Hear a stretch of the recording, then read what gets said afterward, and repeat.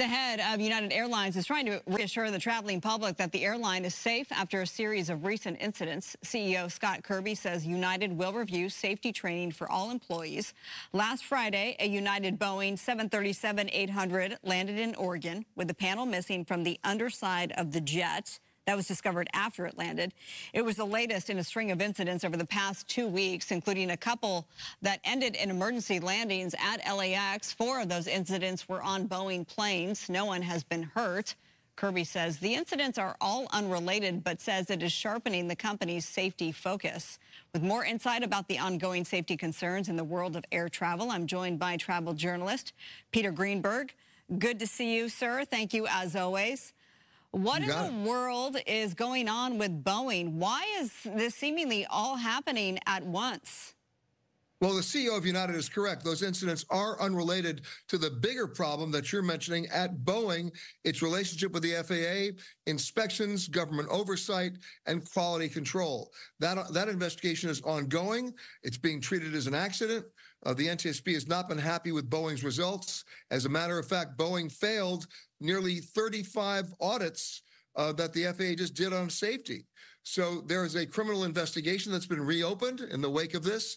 It was once a criminal investigation, you may remember, back when they had the 2 crashes in 2018 and 2019 of the Boeing 737 MAX, in which 346 people lost their lives. But it was a conditional settlement that Boeing got out from under by paying $2.5 billion. The condition being Boeing couldn't repeat that behavior. Now you understand why that criminal investigation has been reopened.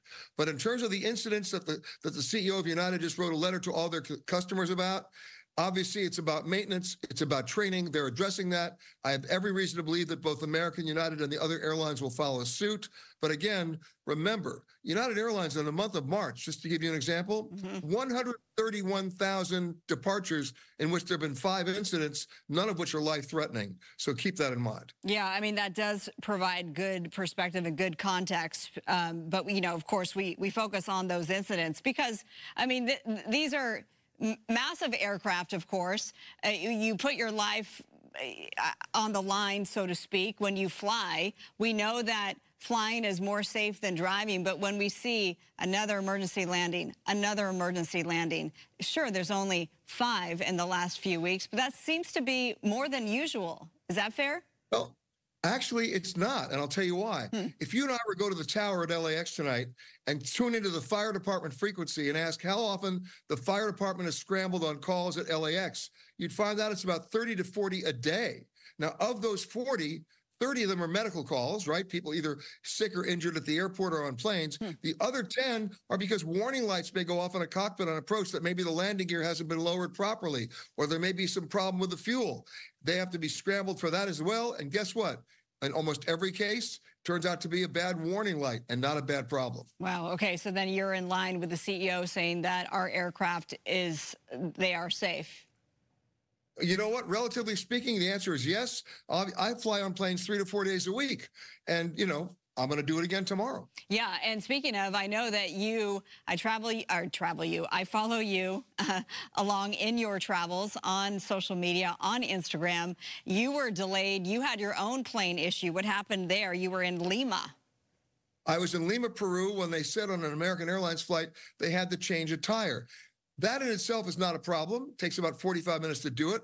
However, we're dealing in the world of outsourcing. American Airlines doesn't have its own mechanics in Lima. They outsource it, and the mechanic that fixed the tire didn't fix the tire at all. He messed it up even more. They brought in what they called a qualified mechanic, God forbid, and he messed it up more. At 4 hours after we were supposed to depart, we ended up stuck on the runway when the brakes on that plane locked because of the bad tire fix. Nobody left that airport that night. We were delayed 10 hours.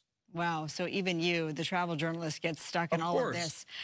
What do you make of this really wild story with the Boeing whistleblower? So John Barnett, he was part of a lawsuit against Boeing, and he reportedly dies by suicide. There are calls for his death to be investigated, saying that it really wasn't a suicide. What do you make of all of that? Well, that death will be investigated. But if there's any consolation here in terms of good news, it's that the material he provided investigators has remained. It's being looked at now, and it will definitely be pursued. All right, Peter, we always appreciate your time and putting everything into perspective for us. You got it. Okay, we'll talk to you soon. Fly safe.